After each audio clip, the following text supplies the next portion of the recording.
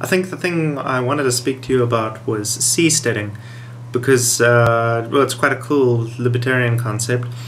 I came across it a few years ago, and to be honest, I thought it was a bit pie in the sky. So just let me read to you the Wikipedia definition of what seasteading is. So according to Wikipedia, seasteading is the concept of creating permanent dwellings at sea, called seasteads, outside the territory claimed by any government. Most proposed seasteads have been modified cruising vessels. Other proposed structures have included a refitted oil platform, a decommissioned aircraft, and you get the idea, right? So the end goal of the seastead is to create a floating city-state or floating nation-state that exists outside of any nation-state's international or any nation-state's waters. So it exists in international waters. And the obvious reasons would be to escape national bureaucracy, to create a true sort of freedom, right? So the libertarian underpinnings are very clear in the sea-state. I thought that was a bit of a ridiculous idea because I had a number of misgivings, like for instance, what's to stop, once you're in international waters, what's to stop a nation state from taking over? So for instance, let's say you form your really cool seasteading community, and it's successful and it becomes like the next Hong Kong but at sea, it becomes incredibly rich, then that's quite a temptation for a nation-state to seize. I don't know if they've addressed that in particular on the seasteading site. I think at the moment they're actually being quite practical about this. So there's an Indiegogo campaign to fund seasteading, and they're getting a Dutch engineering company to actually come up with the concept. They've put it up on the internet. So definitely check out seasteading.org, and they've got quite a cool YouTube channel. One of the most active members, who seems to make all the videos, is a guy called Joe Quirk, quite an appropriate surname. He's really cool. He tends to address all of these FAQs. So I'm just looking at the FAQs on the site. A lot of them are, is it realistic? Is it affordable? And I think it's the case of it's a luxurious technology that will gradually become more affordable over time as people invest more into it. However, as Joe Quirk points out, there's been incredible advances in an existing seasteading industry that people don't think of as seasteading usually, and that's the cruise ship industry. So cruise ships, in my grandmother's day, that's how she met her husband. She was on a cruise ship on the coast of South Africa, and she was so seasick that she couldn't do anything. She just lay on her ground. In fact, one of the crew members, or one of the cabin members, cleaning staff, I don't know what you call the people who walk around the boat, thought that she was dead because she was just lying, absolutely feeling miserable. Cruise ships built nowadays have such good stability mechanisms that you can pour a cocktail right up to the rim and you don't have to worry about spillage. You can play putt-putt or miniature golf on the deck and your game won't be ruined, right? So seasickness has been taken completely out of it. You've got these cruise ships that are many, many times the size of the Titanic, with casinos and malls, and so clearly, like all markets, the technology develops, and it seems to be getting to the point that seasteading is reaching this potential tipping point where it really becomes not just a viable for the rich, but a place where businesses can relocate, where investors can relocate, developers. So I want to cover some of the libertarian underpinnings of seasteading. And as for the technical stuff, I think people can, that's an engineering question, and there seem to be a lot of clever people who think that it's possible. But why? And why is it good? Why does it exist? Why should I care? So I think what led me to seasteading was actually an interest in a similar concept that Paul Roma is pushing, called charter cities. So his idea is to go to a nation state, to go to their government, and to say, okay, this piece of land, about the size of a city, cordon it off, and guarantee in your constitution that it is legally excluded and autonomous from the rest of the country. Right? So think of something like Hong Kong, right, where it has its own legal system, a very simplified legal system, and just leave it alone. Like a nation state must leave it alone. You can set up some sort of autonomous mini-state that oversees the basic functions of a state, however minimal or big you think they should be. And the idea is that businesses and trade and so on would flourish in countries that are otherwise quite hostile to business. You know, so at the moment, actually, the Charter City movement has secured the Honduras government, which is, I mean, it ranks incredibly poorly in economic freedom. They've managed to secure a piece of land in Honduras where it will be autonomous. At least they've written this into the constitution, so it remains to be seen whether this happens. And the idea is, in the same way that China benefited from Hong Kong being autonomous, Hong Kong was a developed first world city-state in China, while China was still languishing from recovering from the great leaps forward of Mao. Just pulling press stick, because it's important to pull press stick while you're making a YouTube video. In many ways, Hong Kong, it wasn't just something that China could emulate or something that China could trade with, but Hong Kong was actually a gateway into Chinese manufacturing. So, because it was quite open to trade, open to globalization, it was quite easy for Westerners, for Japanese, and for all sorts of international firms to do business with Hong Kong.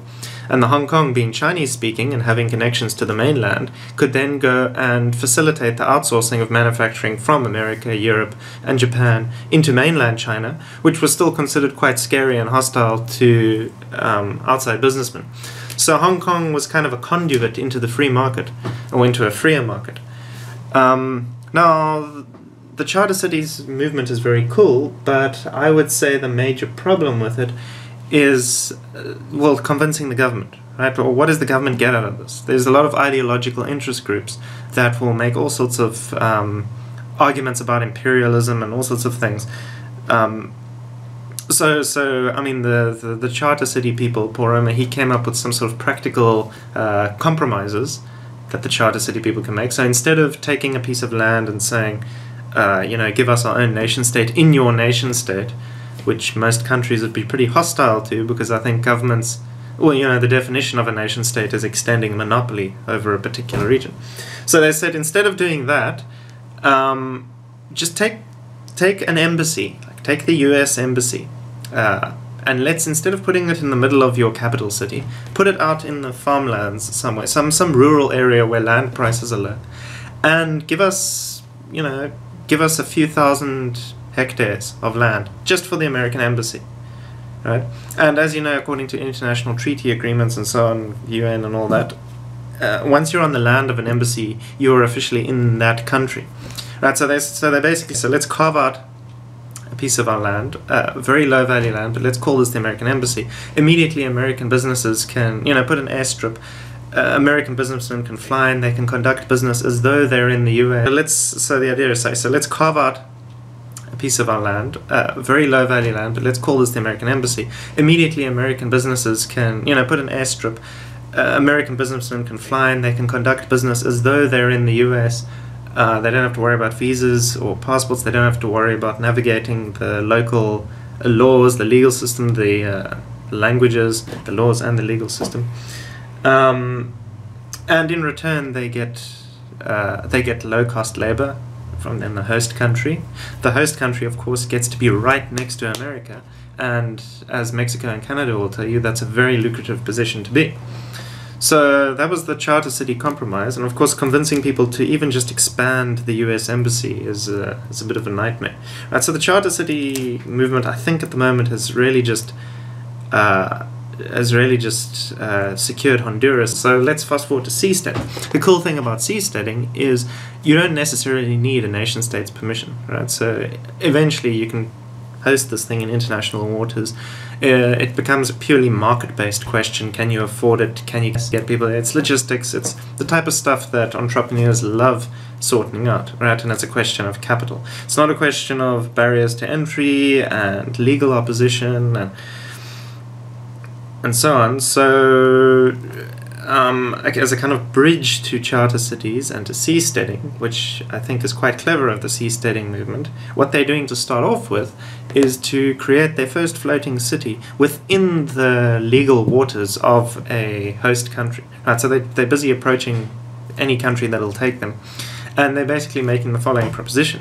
We set up a floating city right off your coast, and in return, because if you give us legal autonomy and just allow us to do our thing, and you don't subject us to your local laws, we'll obviously become quite a flourishing, more business-attracting floating city, and in return we'll offer all sorts of services and amenities to the mainland.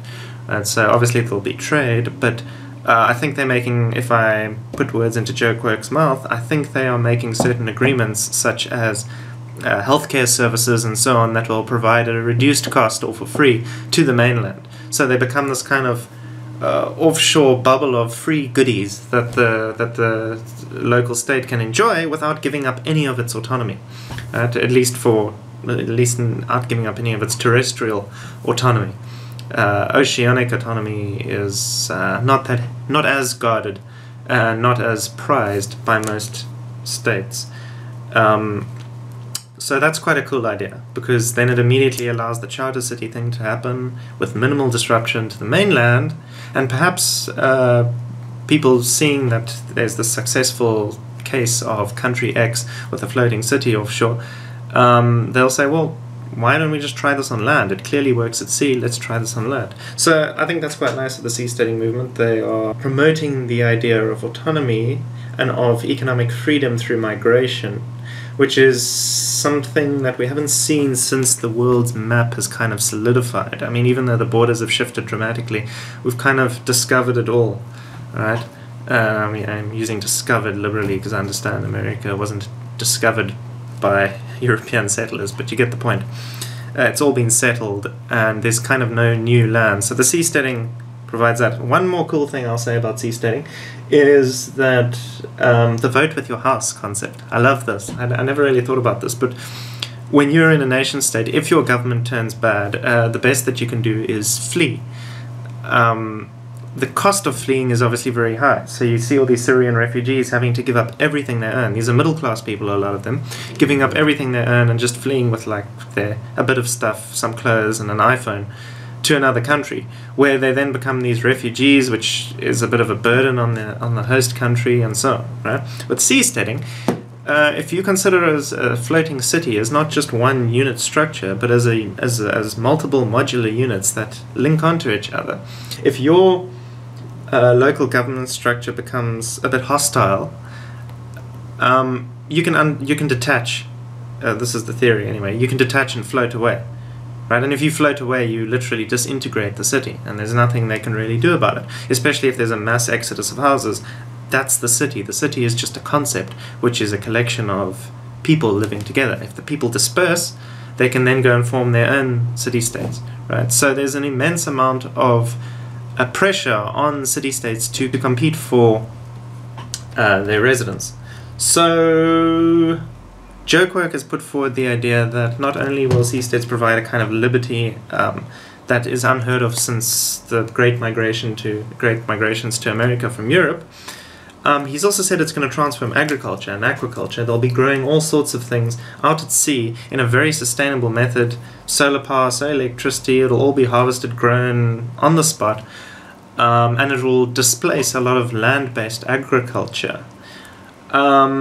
Now, I would imagine that animal agriculture would be completely infeasible at sea, and so people would have to begin to develop an increased taste for vegetables and for plant-based diets.